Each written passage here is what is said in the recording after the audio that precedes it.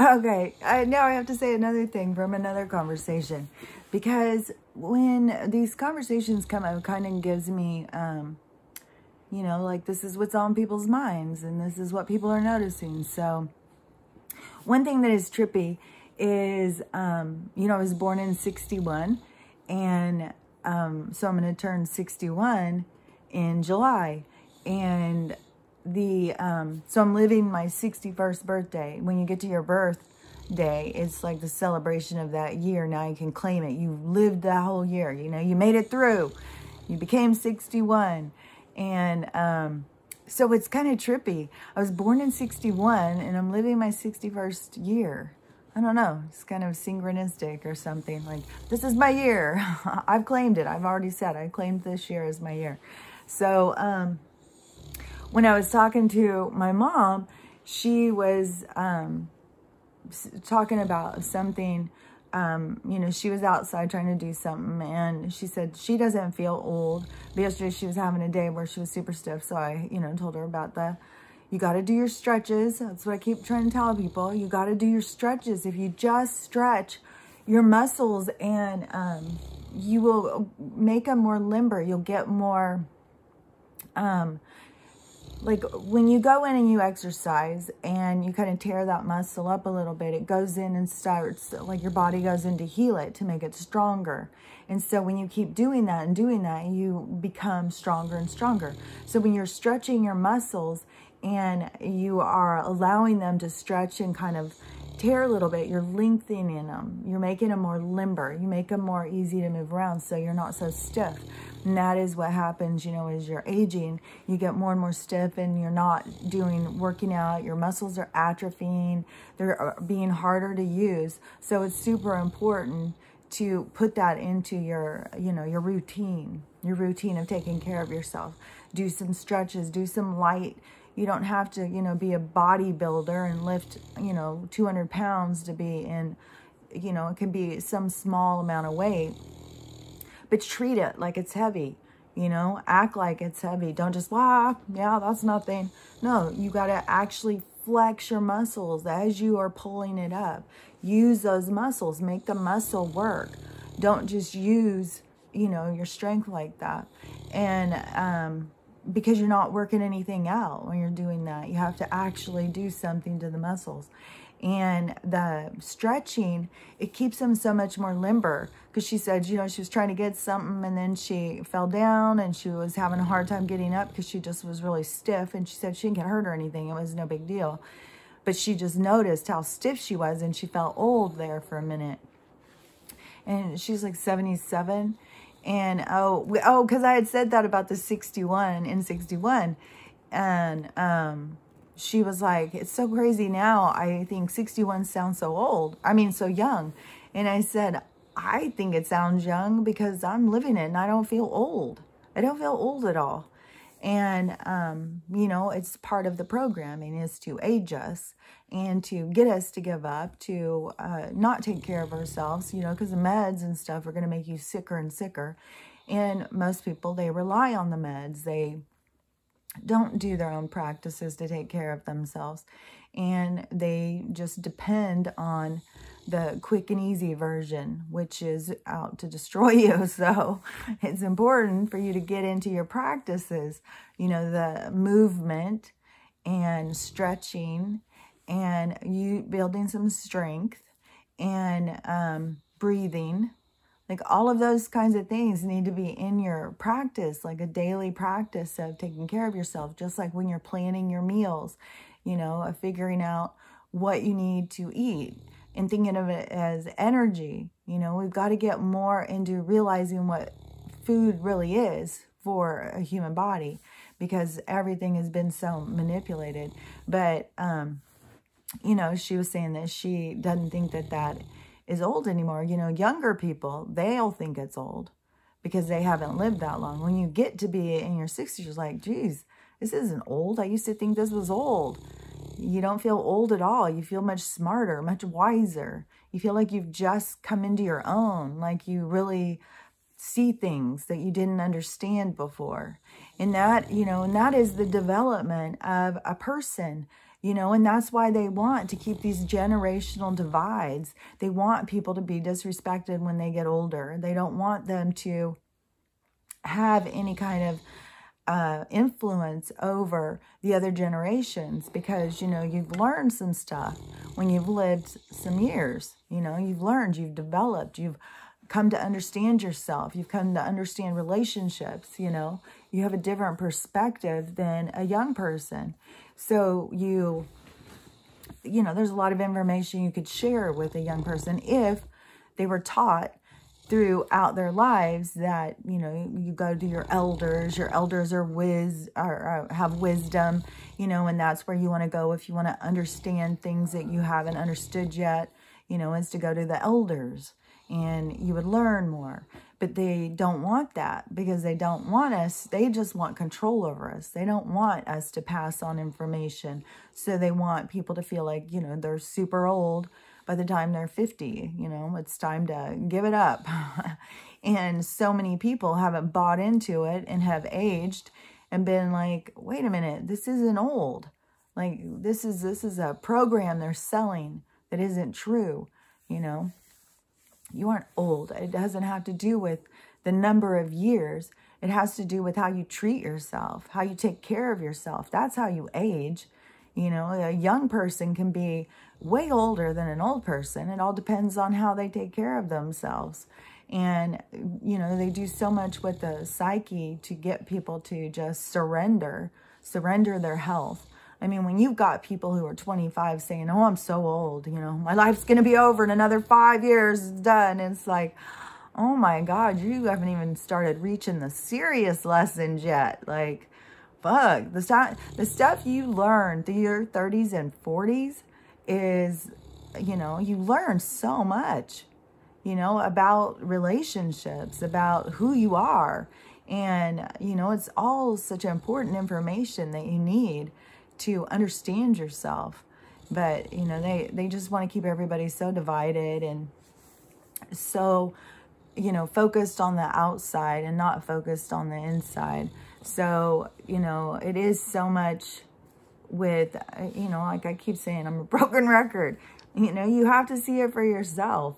You have to want to understand things on another level. You have to question things like, you know, they want it to be, you know, well, these people are old and they're dying and stuff. Well, no, you guys are just killing us, and you're, you know, it's just another beard, you know, just like the flu has been a beard to cover up mass death, you know, and another reason that you will accept more toxins into your body. You know, it's all, you know, this destructive narrative that they are trying to trap people into so that they surrender their health and essentially commit suicide. Because you just, you know, I mean, you got Big Pharma to protect you. Why do you need to do anything? Just go down to the bar, get some bar food, drink some beer, enjoy your life. Don't talk to anybody. Don't connect. Only talk to people who think exactly like you. You know, don't go outside, you know, of those kind of realities. You wouldn't want to get some new information. You wouldn't want anything to penetrate, right? So, you know, but it's up to each person. You know, they've got to notice, like, oh my God, I'm so biased. I'm so judgmental. I am so, notice who it is that you think is stupid or less than. And when people think like this is not true, like that they don't give us our ideas about people, it really comes, you know, clear when you think about like Pamela Anderson. Even the other day I was watching a movie and, oh, what's that girl? Tara, I think her name's Tara, Tara something. She was popular in the 80s, but she was also like a Pamela Anderson, just like a blonde, you know, certain girls, how they look, they just wanted to put them and typecast them into like this bimbo. And so they would put them on all these movies. These girls wanted to be famous, so they would put them in, you know, maybe like Barbed Wire or something, like, oh, look, you know, you're getting to be in this movie. But it's, you know, a dud of a movie that's not going to really get them what they want, you know, recognition for their wonderful acting skills. So these girls get typecast into, you know, you put on a movie with Pamela Anderson, are you going to go like, oh, this is going to be a good movie? No, you put on a movie with Anthony Hopkins, you're going to go, oh, this will be a good movie. You know, they do that on purpose. So, and we allow it. Like, we would put that movie on and go, oh my God. As soon as I saw that girl come on, Tara, whatever her name is, I can't remember. I mean, and plus, you know, for her to try and keep her beauty and stuff, she, you know, she started becoming very public about her plastic surgery struggles and stuff. She was doing all sorts of shit to her body, and she was getting, you know, a bunch of jacked up stuff.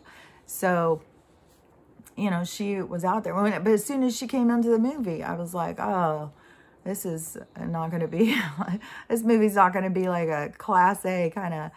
It had Christian Slater, which I always kind of thought of him as being in more, you know, more higher quality movies. So I don't know. I mean, were they trying to help her or bring that? I mean, I don't know. But I know for sure, you know, there's certain people that come into a movie and right away, as soon as you see them, are like, oh, this is going to be stupid. This movie's going to be lame. You know, that person's in this. And now after seeing about that Tommy and Pam, or Pam and Tommy, whatever it's called, and especially after I talked shit about it, because I thought it was just going to be sensationalizing about their, you know, the sexcapades or whatever. Like, I didn't know. I thought that they had done all that. Like, I didn't know anything about their story. But then to see in the story of how much she's struggling to be, you know, thought of as a serious actress, and, you know, she's wanting to get parts where she can really, you know, try and see if she can, you know, be these other people. And she is struggling so much with her feeling bad about herself and being just treated like a sex object. And, you know, she wanted to be in good parts, and maybe she was a good actress, but they weren't going to give her those parts because they had to typecast her into a sex symbol, you know, somebody that guys would desire so that they could sell posters. And, I mean, they use these people, you know, these people go to Hollywood so that they can, you know, enter this entertainment business, and they just get used, you know. It's, for these people to manipulate our minds and for them to profit off of these other people. So it's, but each person has to see stuff for themselves to recognize it and feel the ickiness that this world brings. You know, it's all, you have to feel the ickiness. And so my mom was like, you know, she's super upset because there's something going on with something with the space station, and I don't know, Russia's saying they're going to leave the American there and take everybody else. Like, I don't know the story. I just told her I don't know anything about it. But you can be guaranteed anything that is going on, it is all part of it's got to be so outrageous that it's going to wake people up to get their attention. So people are like, oh my God, I wouldn't want to be stranded out there. And, you know, we've had quite a few movies showing us like, what a horrible thing that would be to be stranded out in space all by yourself. So, you know, I mean, everything is to wake people up. And you do have these two forces going back and forth. You know, like those movies in the programming will help people to wake up, because they'll hear that story and then we'll go back to that movie and then we'll think like, oh my God, that would be horrible. And, you know, that's going to help them wake up to like, wait, why would you do that? How could you do that to somebody? You know, because the whole thing is pulling us into being aware in this world, to start paying attention, because everybody's living on autopilot, just trying to survive. They don't even know what the world consists of. And they're, you know, aging you as you go and keeping you divided and stuff. So, you know, as you age, taking care of yourself will make you feel so much better. It will make you not feel like you are old and decrepit. Simple things. Watch what you're putting into your body. Think about what you are putting into your body. You know, if you're a heavy drinker, it's probably a good time to, you know, stop doing that. You know, your liver and your has to process all of these chemicals, and alcohol is a big one. And especially for women, it even tears their body up more. A woman who's a heavy drinker, as she ages, it will really, really fuck up their bodies a lot. And will age them way faster. And it will with anybody, because, you know, you are putting too much wear and tear on your body. You've got to think about, you know, it's a machine. I mean, you got to think about how it works, and, you know, what it takes to fuel it, and all of the duress that it's under in this environment, you know. So it is up to each person to recognize that. But, you know, in the programming, they're just going to feel like, oh, my body's old, I'm old.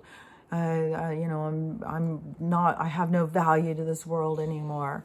That's all programming, you know, and you have to break free from that program as well, you know, and you do. I mean, it's going to take so much of your stress away when you just, every outrageous, absurd, bullshit thing, instead of feeding it your energy, just let it go and just know, like, okay, this is part of the movie. This is part of the awakening. This is what people have to observe in order to pull their consciousness into a state of being where they have an awareness of what's real and what's not real. So anyways, and I just keep getting this. This is like every day this has happened for the past 4 or 5 days. And, you know, I'm always talking about these high-pitched frequencies that come in and attack into my ears, and it's really horrible. This one is a different, this sound that is coming in recently, and it feels like something just stabs right in. It's horrible. And it is so loud. The other day, it was so fucking loud, and I could still hear it. It's fucked. And it's all I could hear in my head. And all I could think about was those MK Ultra people, you know, like they really can go in with these frequencies, and that's all you can hear. And then they come in and start telling you, you know, get your shotgun. There's demons, go kill them, you know, like people don't, but it really, when those come in and that is so loud and it's stabbing into your ear, and you can hear nothing in your head except for this horrendous high-pitched sound. I started turning on music. I was trying to turn on something so I couldn't hear it so loud. It's really horrible. And they are doing it. I know it's energy weapons. And I know not everybody is on the same frequency. It's going to affect some of us different than others. But it's fucked. If you are in the frequency that they are attacking with, oh my God, it's fucked.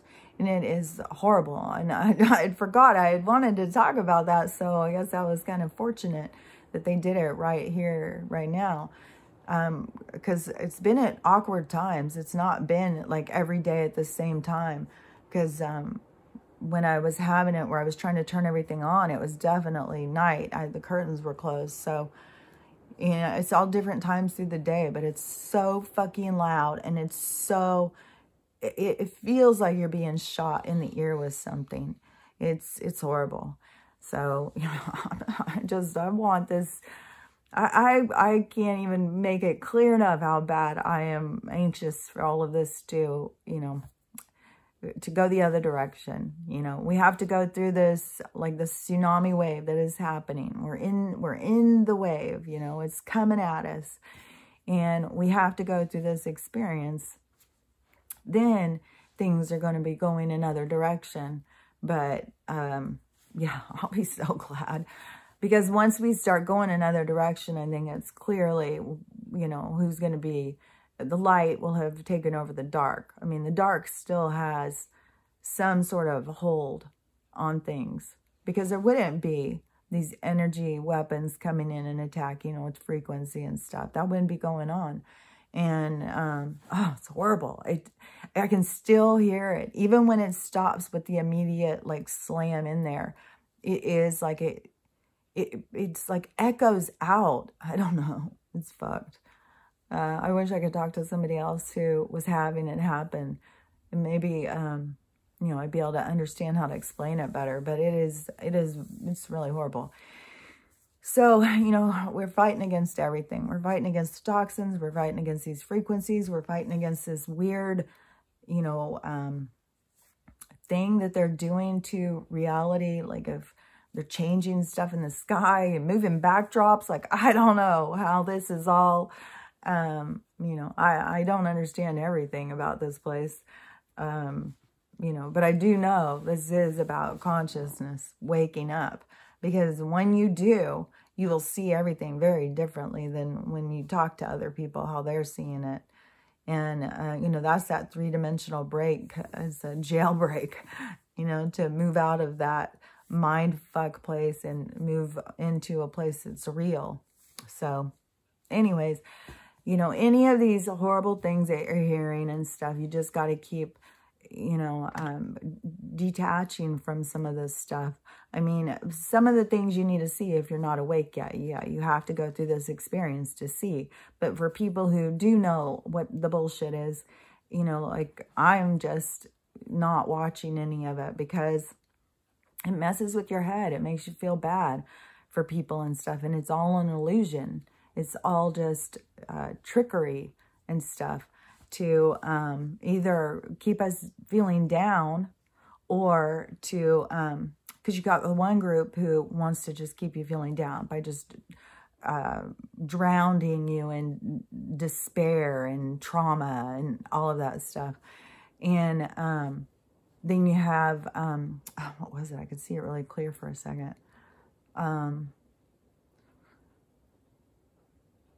Well, the stuff that is happening, it is to just get people to wake up. I mean, that's all there is to it. It is, we're not going to go into Armageddon. They're not going to leave somebody out there in the space station or whatever, because some of this stuff is just fake. It's just fake. Like I was telling my daughter when we were talking about the programming, and I said, you know, there's people who are literally dead. Like they are not even alive right now, some of these bad people. And they are, and the media is not telling us. The media is, you know, hiding this information. And the media is going to go down, obviously. But I said, even when somebody's not around and all of a sudden they want us to believe that this person still is around, they put on old footage. They put on old footage of people. And they use CGI and stuff. So, you know, how can you be putting all your energy into that, thinking it's real and hanging on every word? You know, you got to detach and know that it's not real. And if it's not affecting you, do you really need to be draining your energy? You know, this is a time in history where you need your energy. You need to focus on you. You need to get yourself in tip-top shape, emotionally, physically, spiritually, all of it. And, you know, you can't be doing your work if you're focused on someone else's pain. So, and all of this stuff, just start paying attention, looking through things and seeing, you know, you start noticing in movies how they talk about old people. Like right now, how they talk about men, you know, just like in the older movies, how they talked about women. Like it's all programming. It's all to get us to think the way they want us to think. And, you know, you have to yourself notice like, oh, bullshit. This is some bullshit.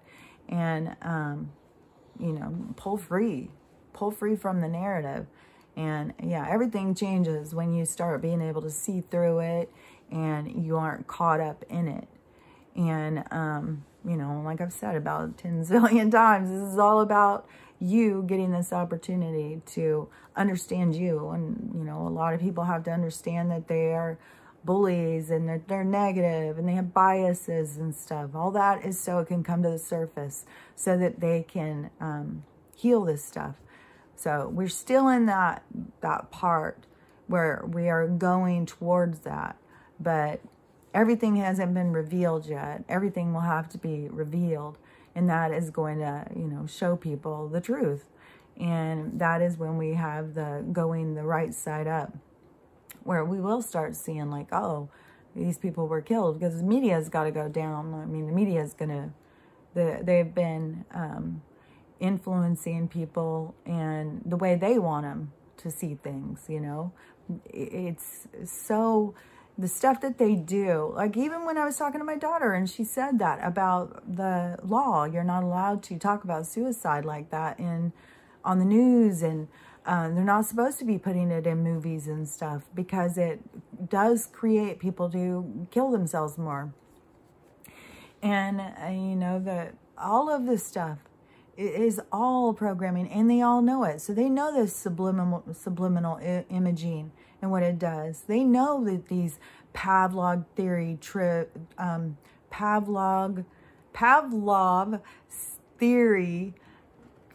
things that they are putting, you know, they are putting these associations in our mind, you know, just like the other day when I was listening to that song that they are using in Fresh. And I love that song. And I was listening to music and I'm dancing and that song came on.